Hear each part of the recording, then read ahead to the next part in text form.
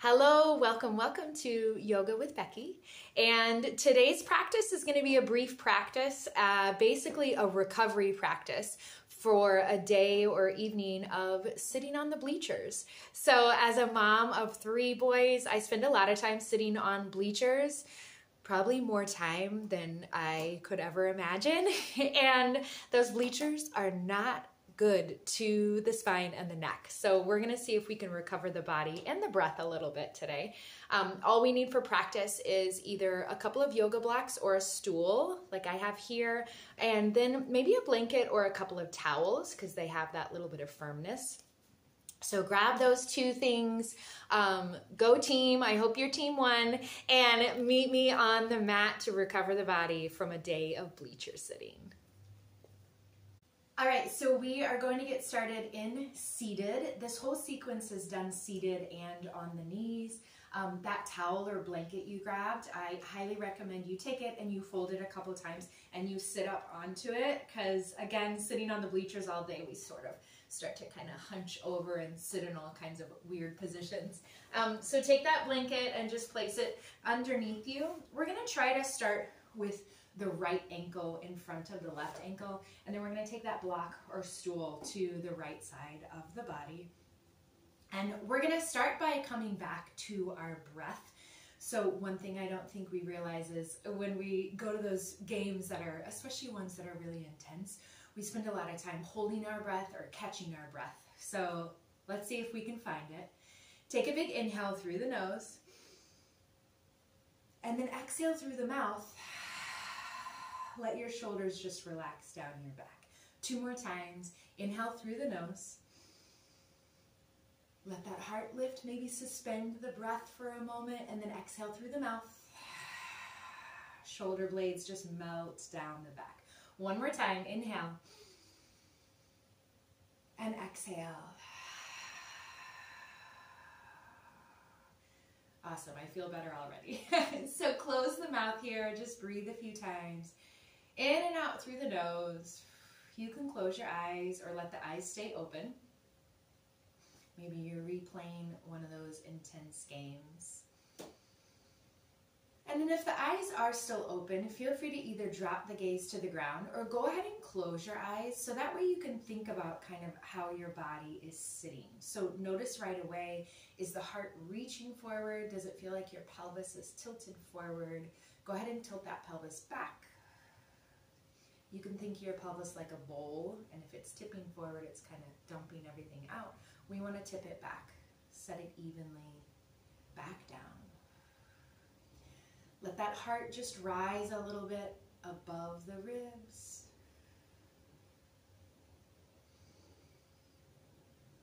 And you may have to keep adjusting the pelvis. I have a tendency to lean forward into the next moment of life.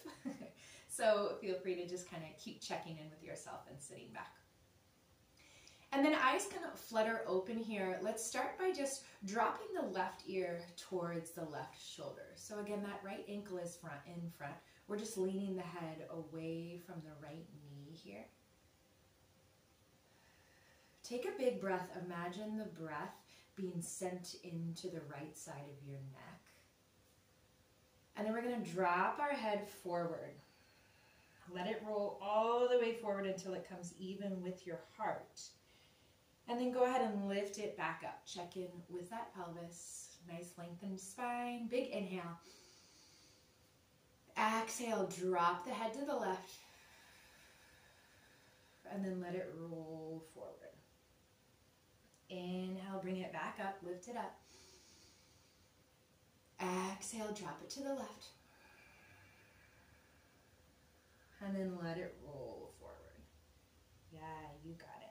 So send it back up. So come up nice and tall. We're going to do the other side. You guessed it. So we're going to drop the head to the left, or to the right, excuse me. Trying to mirror you. And then drop the chin down.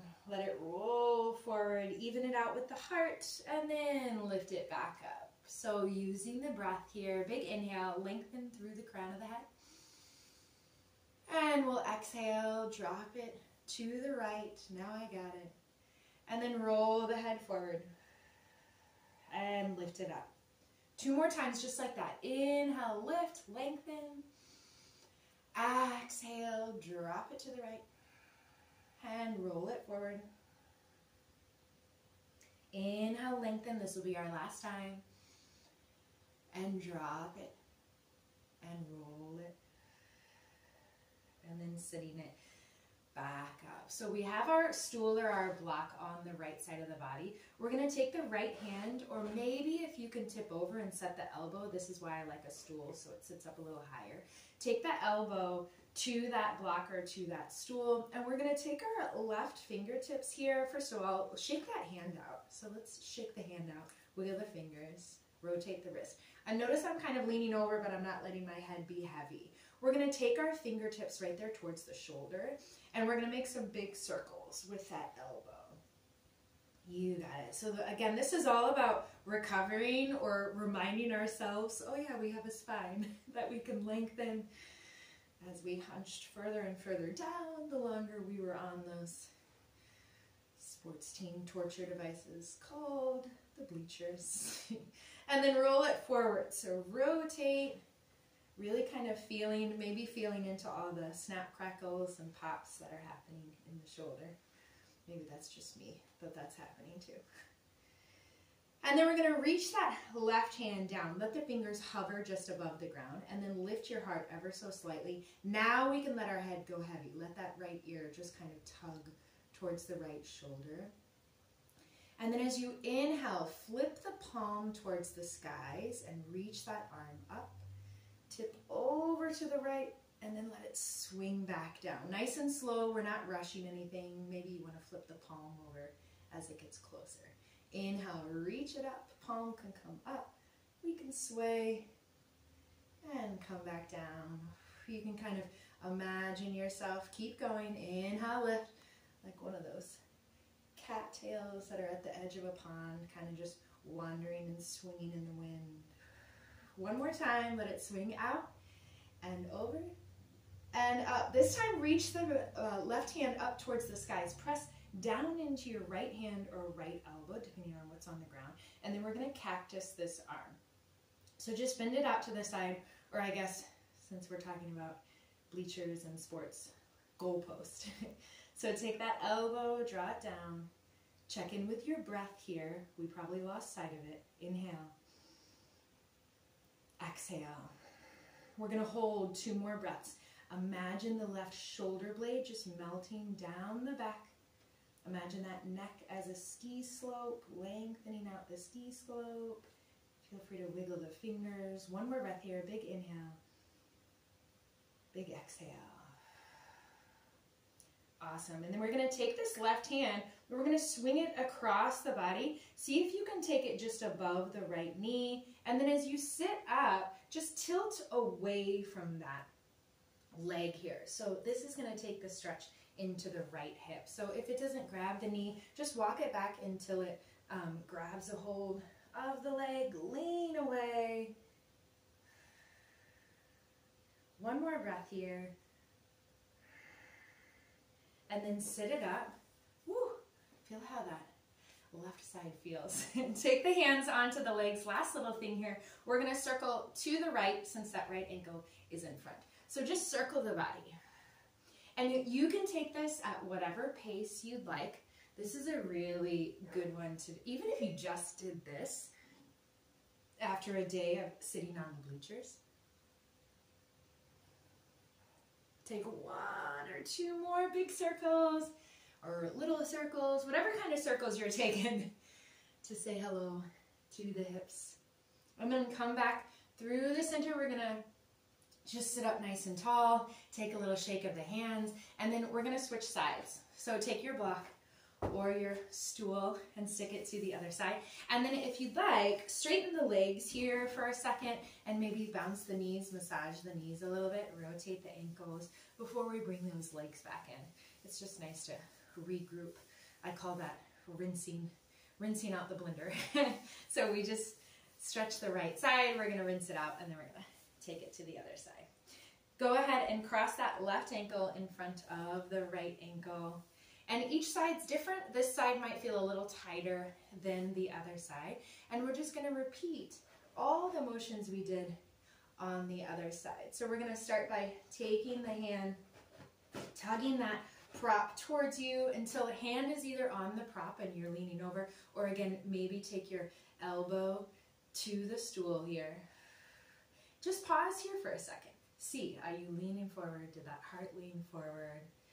Just take a big breath here. Big inhale, big exhale.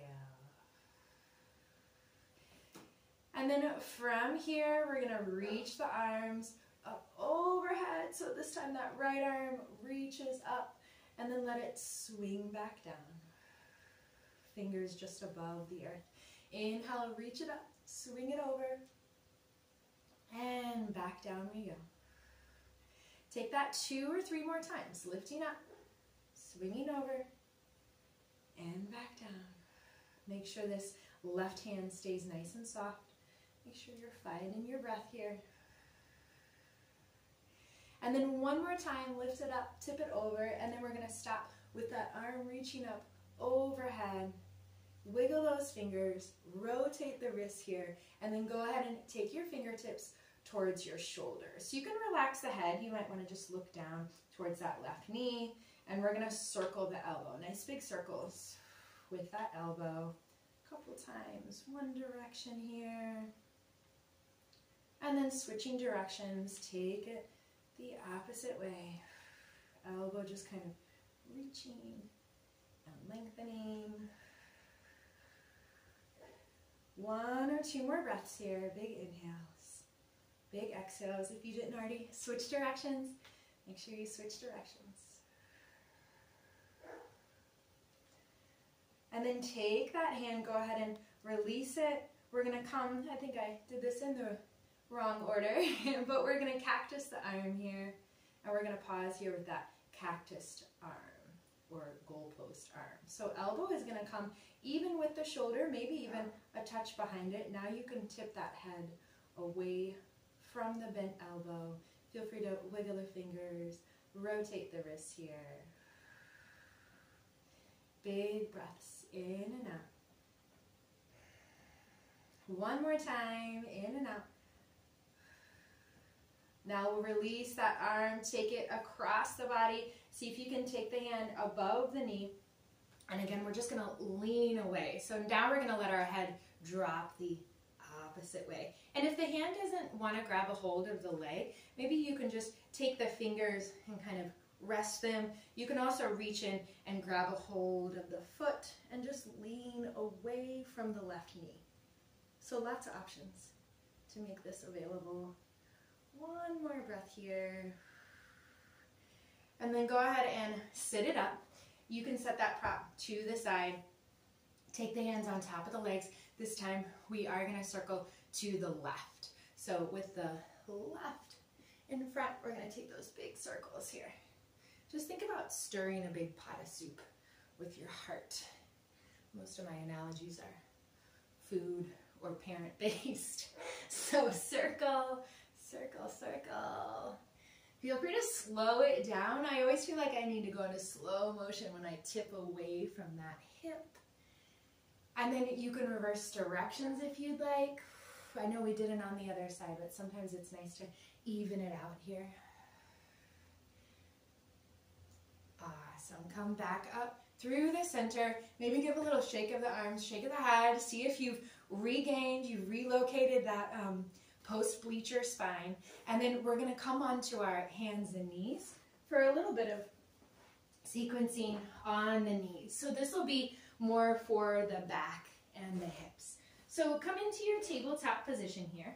You can set your props to the side so you're not kicking them like I am. And then come into a tabletop position here. Go ahead and lift the feet, rotate the ankles. And then if you'd like, tuck the toes, walk the hands back, and just lift and lower the knees a few times. So this will stretch the calves. I know you're probably like, but my calves didn't get a workout sitting on the bleachers. But they probably remained sedentary for quite a while. So ankle stretching. And then come back into a tabletop position. Go ahead and land the shoulders directly over the wrists, and we're going to take a few cow-cats here. So as you inhale, just drop the belly, let that heart lift, look up. exhale, round it out. This is another one. If this is the only thing you do at the end of a bleacher sitting day, you'll probably feel about 10 times better. Rounding it out. I always feel like they should come, the halftime show should be yoga for all of us who are sitting on the bleachers all day. I would, not that I don't mind a good halftime show, but maybe 5 minutes. 5 minutes of cow cats for everybody in the audience. Inhale, lift the head. Exhale, round it out. Go ahead and keep the back rounded on this next one. So rounding it out here. And then we're going to sit back towards the heels. Last couple movements here. Sliding the hands forward. Keep the elbows lifted. Let that head drop all the way down between the arms. And you can kind of shrug the shoulders up and down a little bit. And then I invite you to, excuse me, just bring the elbows back. Set that forehead on the ground or on your towel or blanket. And then take some big breaths here. Make sure the tailbone is rounded down towards the heels. If this isn't comfortable to sit back on your knees or ankles like this, you can lift up and take an elevated child's pose. So just lifting the hips up. Take the forehead. Feel free to close the eyes here. See if you've been able to regain the breath a little bit. Again, one thing we don't always notice is how often we change our breath pattern. When we're at a sporting event, there's a lot of kind of gasping and shouting going on, at least at the games that I'm at. And I'm only at 8th grade basketball games right now. Big breaths in and out. Breathe into the belly. Soften the shoulders. Let's take 5 more breaths here. Into the belly. Soften the shoulders. Keep repeating that to yourself. And again, this is just recovery. Coming back. Trying to wash out the body's memory of sitting on that hard surface most of the time without a back to it. At least our bleachers are just kind of planks of wood.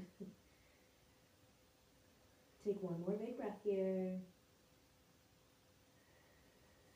And then feel free to just rest here a little bit longer. And what I invite you to do is, this will be our brief Shavasana.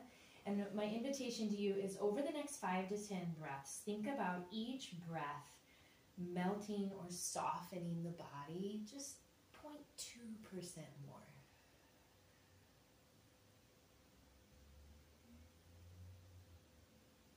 Sometimes you can start with the fingers.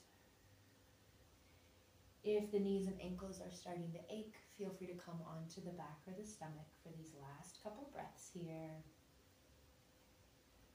So soften something that you have, basically that you have control over, or you can consciously think about relaxing. It can be super simple. Sometimes I start with the eyelids or eyebrows. Softening the fingertips, the toe tips, things like that. And the rest of the body will follow suit. 3 more breaths.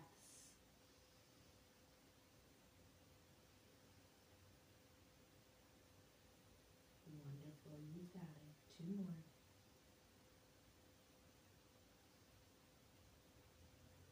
Last one. Make this your most melty breath, sinking into the earth beneath you. And then go ahead and roll on up. Let's come back to our original seated position just for a moment here. Sometimes we get up and we run away to the next thing, which I completely get. But let's take a second here. How's the body feel? I always feel a little just kind of awake and broader after doing a sequence like that that moves up your spine. So, as always, if this is the only intentional movement you take this week or today, it is more than enough. And if you need a little bit more bleacher recovery for the back, feel free to check out the standing sequence as well on my page. And I will see you back here soon.